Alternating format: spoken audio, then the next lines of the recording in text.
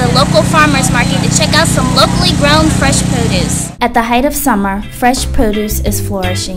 More Virginia farmer markets and individual growers now accept the Supplemental Nutrition Assistance Program EBT cards, also known as SNAP. This allows SNAP recipients healthier food options for their families. The Virginia Department of Social Services continues to work with local markets to encourage and increase participation.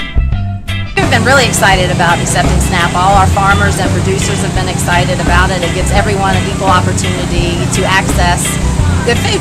Farmer markets provide the public with ready access to high-quality, locally grown farm products and more.